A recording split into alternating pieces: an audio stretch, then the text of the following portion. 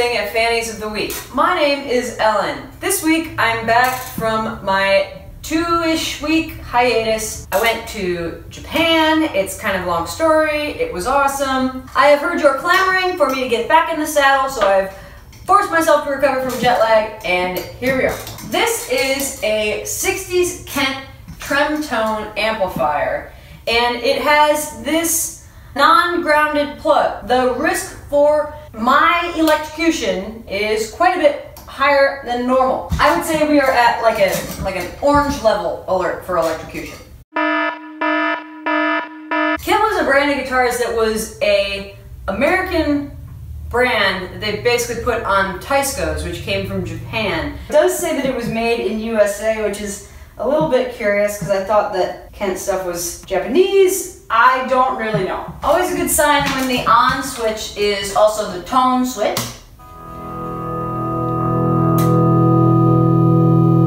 It's like in a movie when that thing comes up and it goes meow. You roll back on the tone and you get this kind of underwater sort of. And then all the way up on the tone.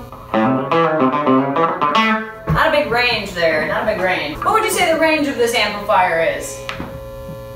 I could probably throw it like 25 feet. You have to pick really lightly in order to get a clean sound.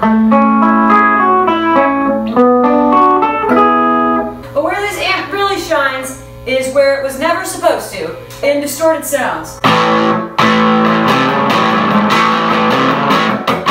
It's about as big up. Yeah.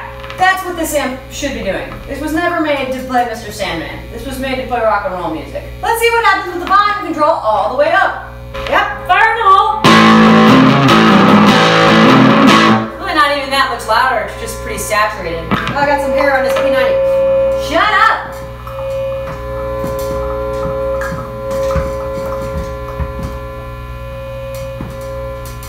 Okay, if I face exactly right here, most of the horrible howling sound goes away. I can't face that way the whole time, it's a TV show, so horrible howling noise. I guess you can get some almost clean sounds if you've got the volume around, what is that, 9 o'clock? I think it's 9 o'clock in Japan right now.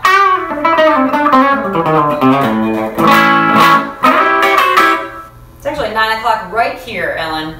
You're an idiot. Tremolo controls. Speed all the way down is still pretty fast. Let's see how fast it gets. Not a great variety of tremolo sounds that you can get from it, but the ones that you can get are pretty cool. I would not call this amp terribly practical. That's what you have a Princeton for. We used to have a Princeton here. I bought it. Snooze, you lose.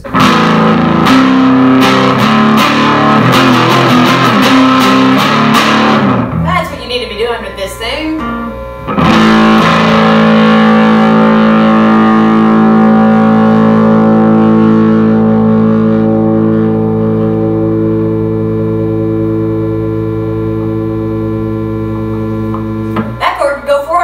It stops for gas.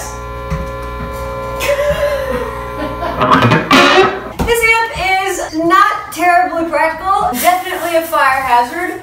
Sounds okay. I give it 3 out of 5 Ellen. Ellen! Here at Fanny's House of Music, we also sell vintage clothing. First of all, if your name is Johanna, you must come directly to Fanny's House of Music. Do not even wait for this video to be over. Just come right here and pick this up. I will loan you the money. This is a vintage RCA satin jacket. I wish my name was Johanna so I could just have this. I might change my name to Joanna so I can have it. It could be, it's just been brought to my attention that it could be for Joanna. Ooh, Joanna was a little bit skinnier than me. If I spent money on clothes as recklessly as I've been spending money on gear, I would 100% get this. Feels like I'm being swaddled in a tarp. But it just looks so cool. This jacket is impossibly cool.